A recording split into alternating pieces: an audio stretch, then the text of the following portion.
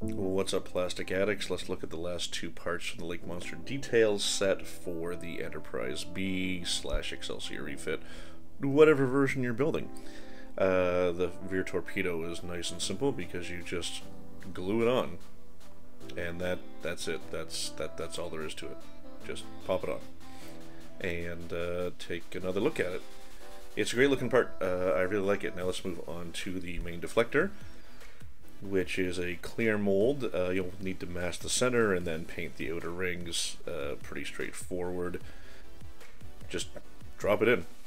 These two parts are great. But I want to move on to a quick review and just say first of all that for anyone who's wondering, this is not paid promotion. I bought these parts for a build for a client. I'm just really into Lake Monster details because they are the old Dawn's Light and Magic legacy parts, which I want to say were around since at least 2000. And I just want to push this product so it doesn't disappear again. So yeah, like I said, these replacement parts are great. I just want to do a quick review of everything I put in so far, and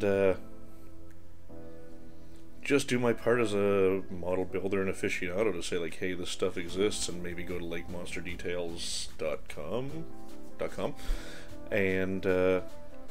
and check it out, because there's lots of stuff for these various starships.